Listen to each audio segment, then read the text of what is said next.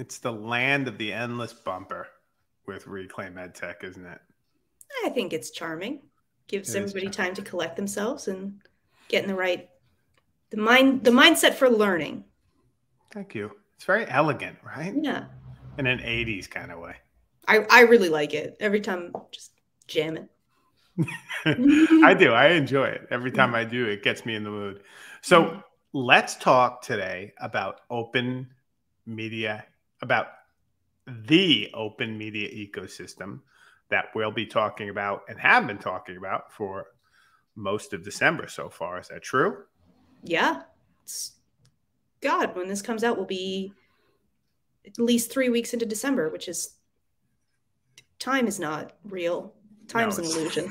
It is an illusion. And this is when it compresses faster than any other time of the year. So we will be talking about several open source applications that we have been playing with, that you can run in Reclaim Cloud, and that together might build something akin to an open media ecosystem.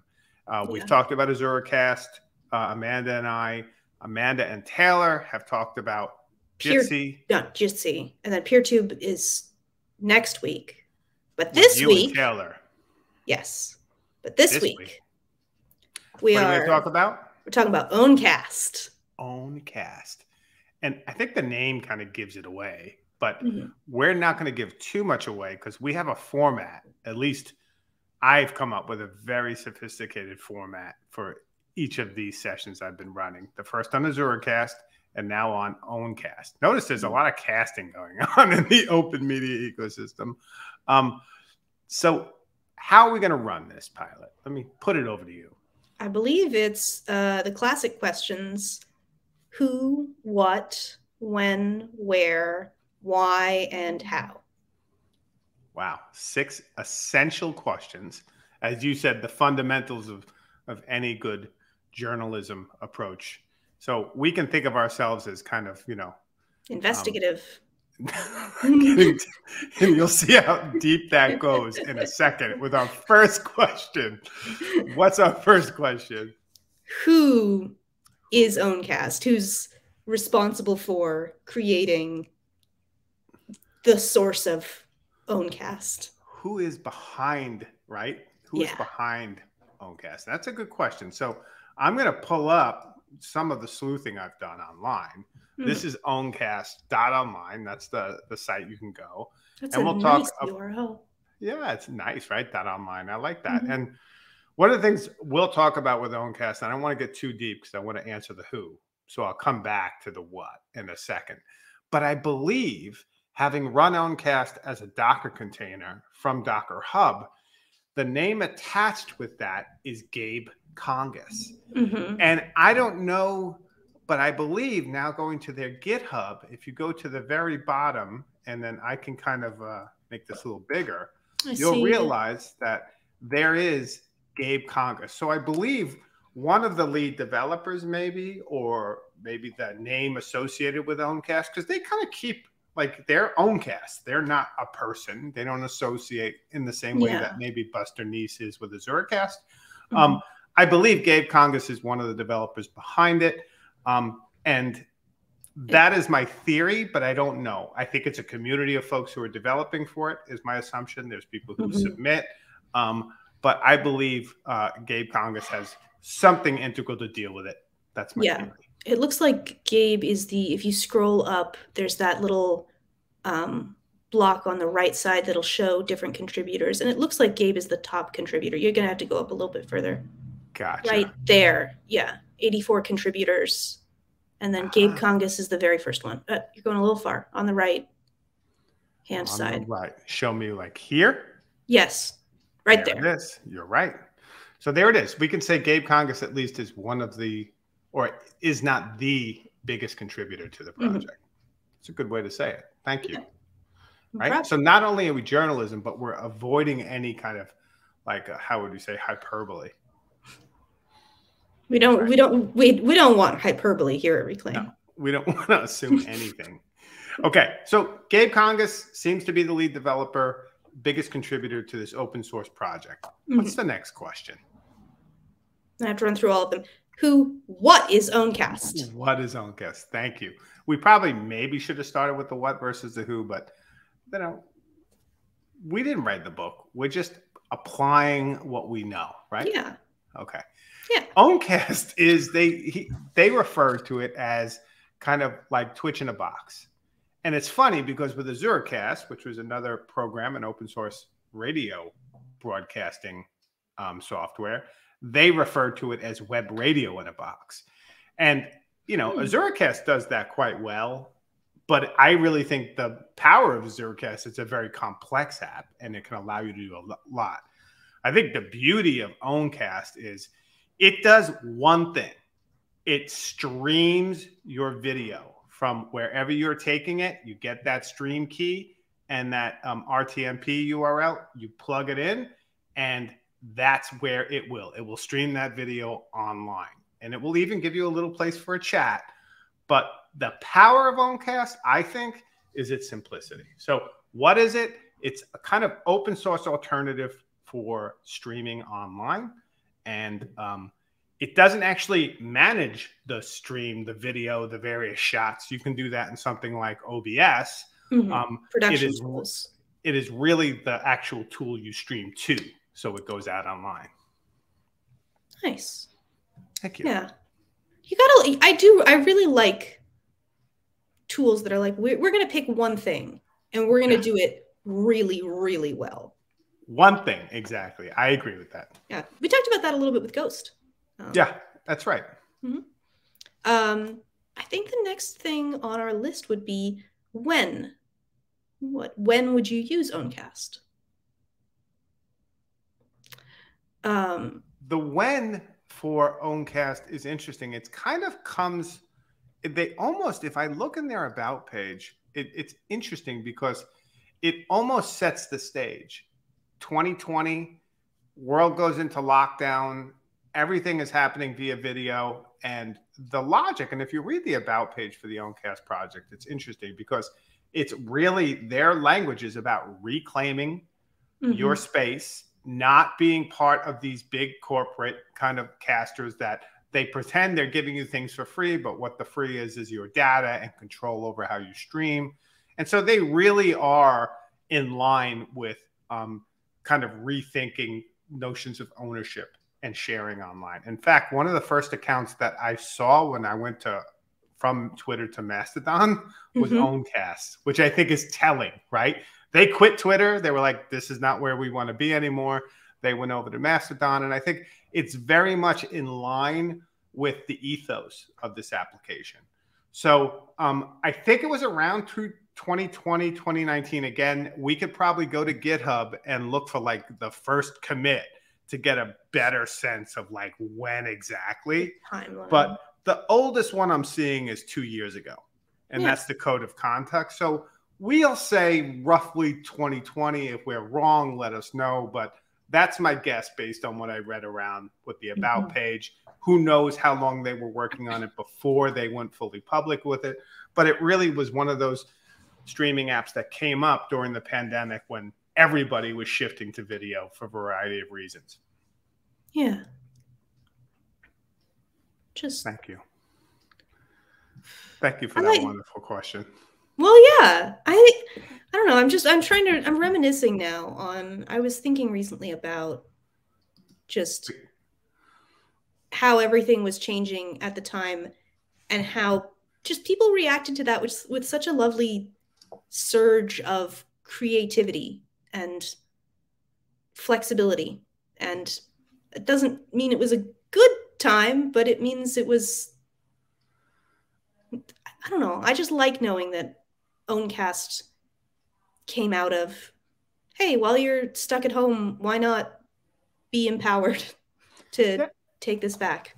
I agree. And I think like one of the things is, you know, I was part of a community that went to use, and that's when we really explored AzureCast, which became our open source radio station solution for something we run called DS106 Radio. Owncast was something I played with at the time, and I was streaming to it regularly. And I love the idea of trying to do karaoke through Owncast, which worked quite well. And so like it was just a time to explore and play with these technologies. And it has worked quite well, I think. Yeah, definitely. So with the when, what, when, where would you host Owncast? It's a very good question. Thank you.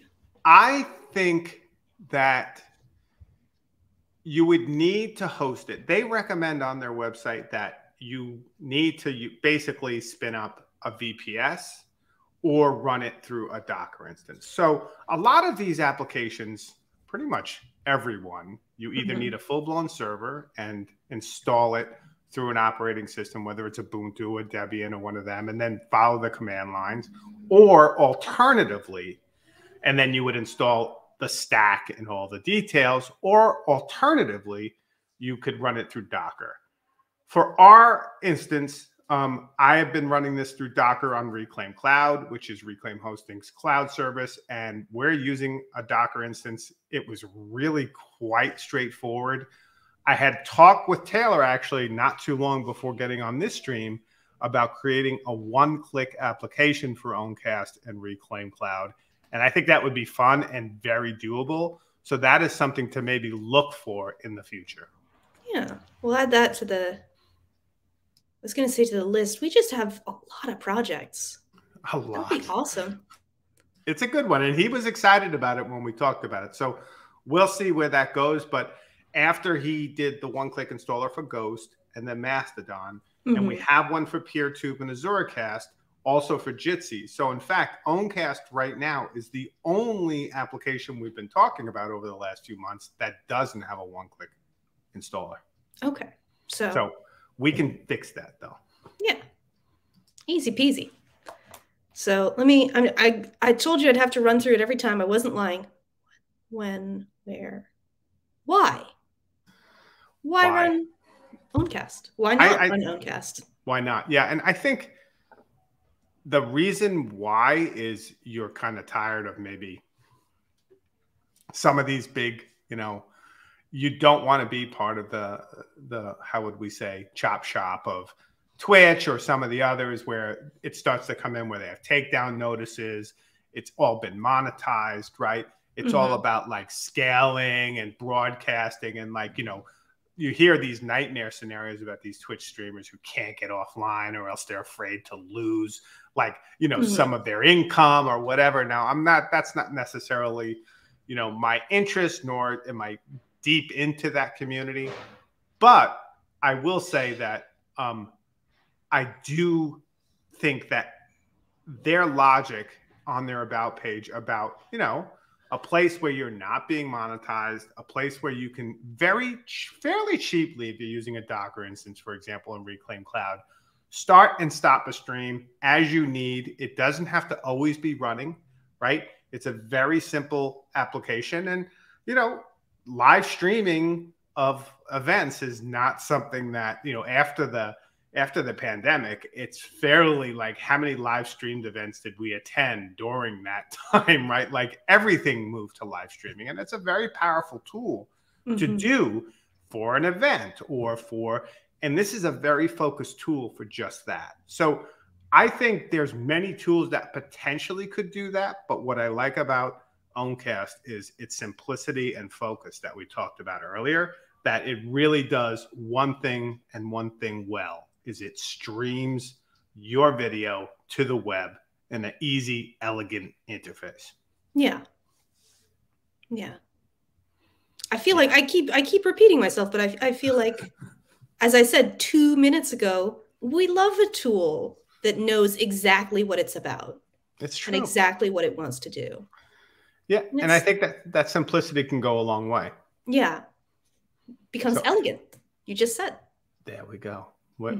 It's all connected. Yeah. Now we come to the last one, right? And where, why, how would you set up Owncast? So I talked about it a little bit, and I'm not going to go too deep into it, but it might be worth, I'll probably share a link to this. There is a video, at least this is how you would set it up on Reclaim Cloud. I hope there's going to be a one-click application here in the marketplace soon. But even if there isn't, there is documentation. at Reclaim Hosting Support where it will take you through the process. This is using Docker Mhm. and a load balancer in front of Docker, so you can map a domain if that's how you want to do it. So this takes you through it. I won't do this right now, but what I will show you is what it looks like and how it kind of works. So there's an installing Owncast on Reclaim Cloud video, should you need it, and you want to go through the process. But this is something you can install on Reclaim Cloud. And once you do, this gives you a sense of the interface. So this, when you go live, will become the video, right? And then right here, as soon as it goes live, this chat activates. And that's the whole thing. Like, we'll look at the back end, but really that's what I like about it is it's quite simple. So I'm going to go in here, and once you have it loaded, again, you can follow that documentation for all the details. But once I log in, this is the interface. And this is giving you the streaming URL. So the URL you would put into something like OBS, as well as the stream key, which is that private key you don't want to share. And then you can take this live video and you can embed it into another site. So say, you know, this whole like cast.baba.tv that I'm using, you can take the video actually as an iframe and embed it in another site, right? Conference site, whatever. And so when you have your live stream of that session, it's running through Owncast, doing its thing. You have chat on the fly. And then when it's over, boom, shut it down. And that's it. Application's in, it's out. That's very cool. I remember, well, this is more of a topic for the future, but I know we were thinking about how to, now that we've gone through all of these different tools, integrate them into one, maybe two spaces so that you can use them as an ecosystem, as a suite, rather than here's a bunch of disparate tools that are thematically linked. And that iframe embed sounds like it could be a very good step towards that. Yeah, the iframe embed is nice. And another thing I'm looking at, but I didn't get it to work yet, is the idea of taking the stream key and password. So the streaming URL and stream key or password, and actually putting them into a service like Jitsi, which is, you know, it's an open source equivalent of Zoom or something like that. And when you have a discussion, your ability to stream that discussion or that session out to something like Owncast should be possible. Whether or not that link works or I'm doing it right is not clear yet, but we have other tools we can do it with. You can do it with YouTube through Jitsi. You can do it with PeerTube. And my guess is Owncast will probably work. I just need to do more research into that. Okay. But that's another thing. So like you're in a tool like Jitsi, which is, again, like an open source Zoom, and anything you do there can be streamed out to a website so other people can watch it. Yeah. So clean. I'm now thinking of, I mean, we love StreamYard. StreamYard's a great tool, but one of the really nice things about StreamYard is that ability to have it be sort of a conference and sort of a stream and sort of a presentation all at once. Yeah. And I do agree with that. And just look at the interface here. This shows you a number of viewers, right? Not many. There's chats, messages. Like, I love just how simple it is, right? Here's the general setup. Just put in your name, server setup, gives you some details with the, you can change your key, which is essentially your password to log into Owncast. And then here are some of the ports and RTM ports. There's the configuration if you want to get your video stream just right. There's the chat, turn it on or off, make certain things forbidden. And then here is storage if you want to offload or store enabled. You can enable storage, but then you can offload it as well. I actually have to look into that. But I don't know if you would. The storage is interesting because I wonder your storage provider. Like your streams would get recorded and then you're connecting to an S3 bucket or to Google Drive or to something like that? What it is I think is if you want to live stream something you have stored in S3. Oh. So by default, I do not believe, which is where I was getting confused, that Owncast actually, like, it doesn't record your video. It doesn't do any of that. That has to happen in the other application, like OBS or Jitsi, which Jitsi Okay. does, right? Yeah, Jitsi But record. this can link through storage to videos you have already uploaded, and they can stream out. So you can have almost like, say, a TV station where it's live Okay. streaming from S3 and you kind of pull that video in. I'd have to do more research into that. But it does say, instead of serving video directly from your personal server, you can use a S3 compatible storage provider to offload the bandwidth and storage requirements elsewhere. Yeah. So you can actually use that, like S3 or DigitalOcean spaces, to serve that video so that your server that's running Owncast isn't really bogged down, which is an interesting option. One I have not played with. It is cool. The other thing is there's various utilities. Again, just a quick overlook of your site. Here's some logs if things go wrong. I probably should upgrade, but given I'm running with Docker, I'll wait and do that through Docker. And then here's basic integrations. And this is always a nice one, webhooks. I've been playing with webhooks for AzureCast, which basically allows it to integrate with other applications. And I'm sure Owncast integrates well with Mastodon, which might be a fun thing to play with in terms of a webhook. So yeah, because it says it'll send automatic notifications or something like that. Exactly. So when you go live, other people will be notified, which is beautiful because then you only need it when it's live and people will know wherever your audience is. So it's kind of what happens with something like Twitch, right? So that is the whole interface. Like, that's it. It doesn't really do that much more. It has, this is really what you need, is the streaming URL and key. Those are the crucial pieces. And then here's how it would work. So let's say I grab these two, and we'll talk a little bit about why my key in OBS is a little different from the one you see here. And that's something I hope we fix with the one-click installer. But here we are, and then I'm going to go to OBS, right? So there it is. And in OBS, you're going to see my camera. That's a picture of me, and you see the camera obviously in our recording, but then this is the camera I'm running through OBS. And this is the image that's going to go out to Owncast on that cast.bava.tv. And the way I do that, the way I link my OBS with Owncast, is I simply go here to settings. I click on settings, and then there's going to be in the settings of OBS something called stream.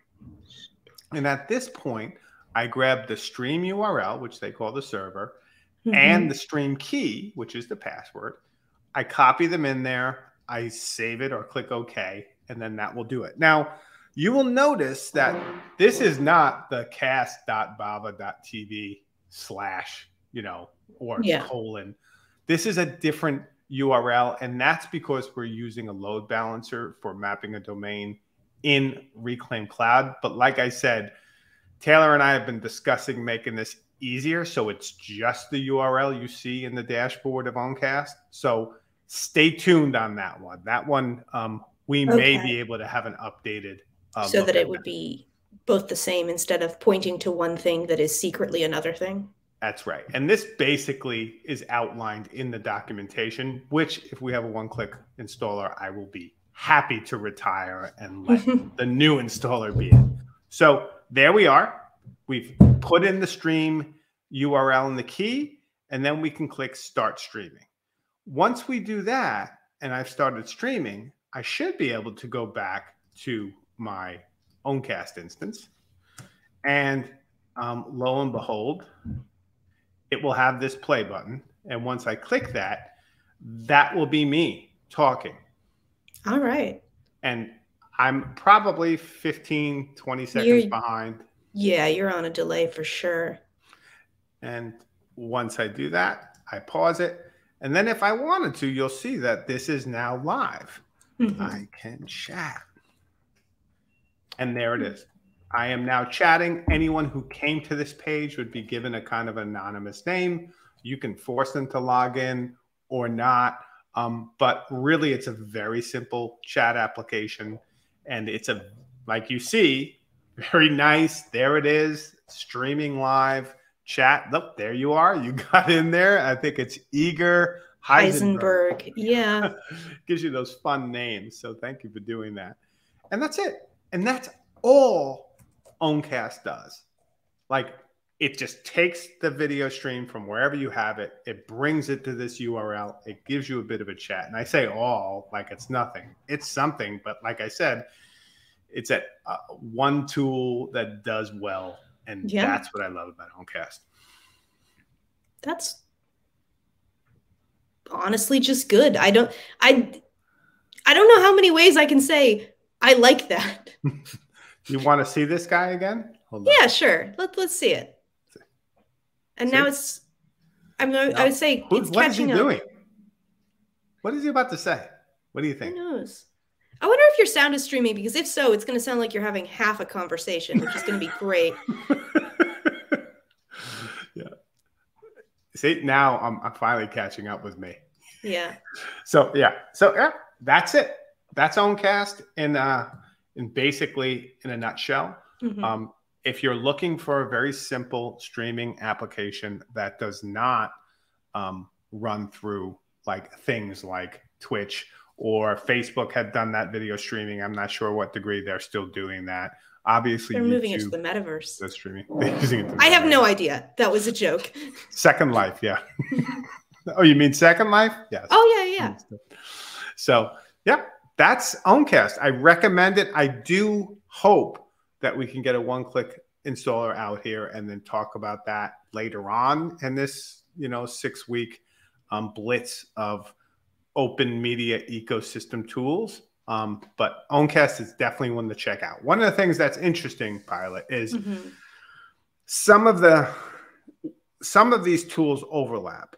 And one of the overlaps you're going to see with Owncast and with PeerTube, when you talk about that with Taylor, is that PeerTube not only allows you to upload videos, bring in videos from YouTube and create an archive, but it also allows you to do what Owncast does, which is stream. And it will give you the key and the streaming URL and the key, just like Owncast.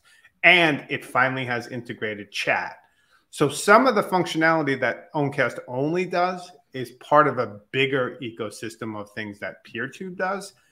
But like you said, sometimes if you're running an event and you have just like one goal or you're trying to do one thing, Owncast may be the tool. If you're ongoing archiving video and doing all sorts of stuff and pulling in videos from YouTube that you want to archive and then doing live streams that you want to archive, maybe PeerTube's your tool. That's really just a question that you have to evaluate, but they're both there, and I like them a lot, both for different reasons. That was something that I was wondering about, because I know that we host a lot of our streams through PeerTube because we want that archival aspect. We want to be able to say, like, there was the Mastodon installer stream yesterday, the day before maybe, and the ability to say, not only did we do this, we have the video. You can go back and watch it. You have even the Owncast installation video, which is on YouTube, not on PeerTube. But that question that I had was, I know that these two overlap in some way. What's the strengths of one versus the other? And so to know, okay, PeerTube is really good for that archival angle. Owncast is really good for streaming. Yeah. That's what it does. Exactly. And and it's one of the things I had a hard time getting my head around when first starting streaming is kind of the decoupling of the tool where you're bringing together and kind of, I would say kind of, how would you say it in a good way? Like bringing together and integrating the various elements of your video, audio, various shots, right? Something like OBS. Tools. Yeah. And then the tool that will actually stream it out. And often they're separate, but it was hard for me to understand that until I actually played with OBS. I'm like, okay, now I have OBS. I have to stream it. How do I stream it? And one way is Twitch, one way is YouTube, but then Owncast or PeerTube becomes yet another tool. And why we like them is they're open source. You can self-host them. You have a certain amount of control over that. If you're not looking for scale and more likes and subscribers, maybe that's a good bet for you. Yeah. Oh man, I had a question and now I've immediately lost it because I was listening too hard to what you were saying. Oh, not a question. I was going to say, in terms of OBS and production, are we ever going to talk about that in the future, Jim? We are. We're going to talk about OBS the second half of January. So all of these tools like Owncast or PeerTube or Jitsi even, they're going to be tools that we can talk about in relationship to, more interesting kind of production, to your point, like how you produce something. And OBS was really on tip of everyone's tongue during the pandemic because people got tired of the talking heads and they wanted to find ways to do, like, I always think of OBS as similar to what maybe Photoshop does for images, right? It adds layers. It allows you to do more dynamic things. It allows you to control some of that visual palette. And for that, it's a very powerful tool, and it's open source. So it fits with our blitz of open source tools quite nicely. Yeah. I like that. I like that a lot. Are there any other, we're out of questions. Is there any other thing you want to hit before we say goodbye? No, I think, you know what? Owncast, own it, cast it, reclaim it. Yeah. On the cloud. Yeah. Yeah. And we'll link to some of those guides if you want to play with Owncast. Yeah, we can have that in the weekly blog post. We can probably drop that in the chat as well. Perfect. Whatever you need. All right. This has been great. Thanks, Pilot. Bye.